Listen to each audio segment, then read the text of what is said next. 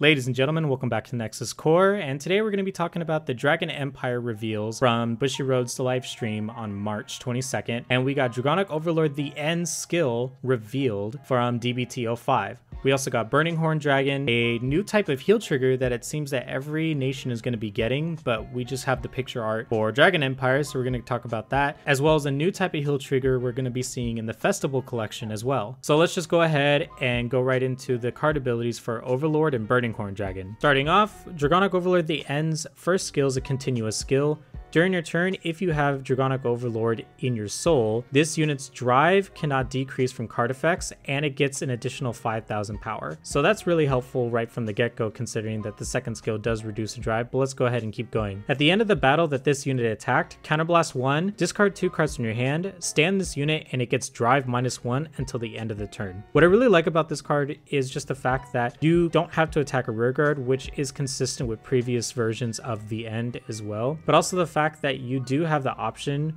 where you don't have to lose the extra drive if you keep Dragonic Overlord in the soul. The discarding 2 cards does seem like a lot, but it does seem fair considering the fact that you are going to restand and still keep your twin drive if Overlord is in your soul. The first thing that comes to mind with this is that you're probably not going to be running Overlord the End in your ride deck because you want to have Overlord in your soul ready to go just right away for when you ride the End on top of it. But if we do see some more support where it makes it easier to put units into the soul, like we saw with Nemen from Phantom Blaster Overlord, you can just put Phantom Blast Dragon to the soul. So maybe if we see some support like that, there might be a reason to keep Overlord the End in your ride deck. Moving on to Burning Horn Dragon. First skill of Burning Horn Dragon is auto. When it's placed on the rearguard circle, you Counterblast 1, look at the top 7 cards of your deck, reveal 1 Overlord, put it in your hand, and if you didn't reveal an Overlord, you get the counter charge, meaning you can get that counterblast back. The second skill is when your Overlord Vanguard attacks, it gets an extra 5,000 power until the end of the turn. What I like about the second skill a lot is that it's not once per turn, meaning that when your Overlord restands, either the End or the original one,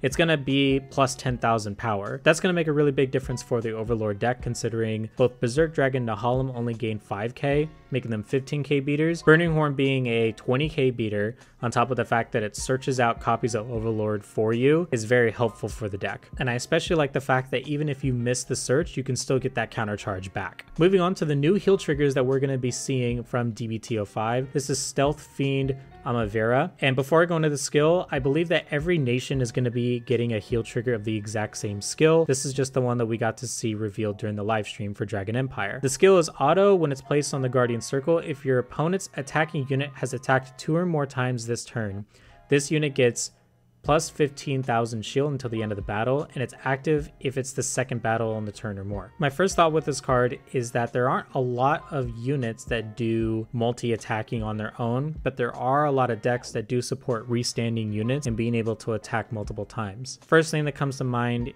are decks like Bastion and Bruce, in which you're restanding rear guards. That way this card can definitely be very helpful against those decks. However, certain decks that don't restand units, such as Baz Varga and Barrow Magnes, I feel like this card could definitely be a miss, especially considering the fact that these heal triggers by default have only 10,000 shield instead of the 15,000 that we see in the vanilla heal triggers. So I'm not exactly sure how much of an impact these type of heals are going to make. However, I do feel like this isn't a strict upgrade. It seems like it's going to be kind of like a, oh, should I run 2 of the vanilla heal? Should I run 2 of the new heal? Either way, I'm not very excited for these heals at the moment because so far they don't seem that great. But we'll just have to wait and see once these cards are released how the meta is looking and how often people are going to be using these new heals. Speaking of new heals, in Festival Collection we're getting additional heals as well. So for this one we see Dragon Empire again. I do believe that every nation is going to be getting a copy of a heal with the same skill as well. So starting off with Cure Flare Draco Kid. When this is placed on the guard circle, if the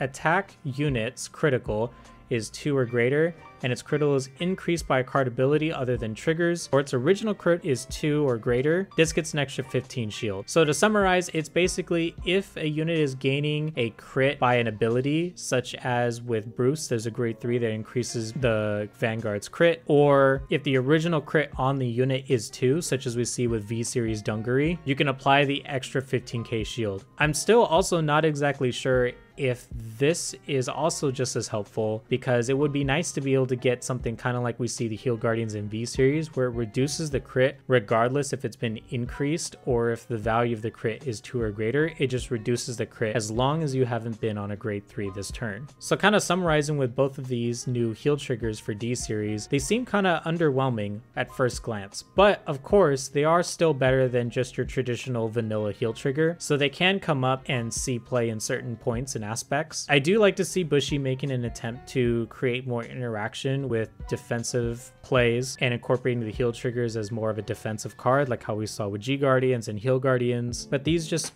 overall just seem kind of underwhelming in my own personal opinion. That's it for today's video, guys. Thanks again for watching. Let me know what you guys think of the new heal triggers and the new overlord support in the comments section below. I'm Richard, and I'll see you all in the next one. Bye.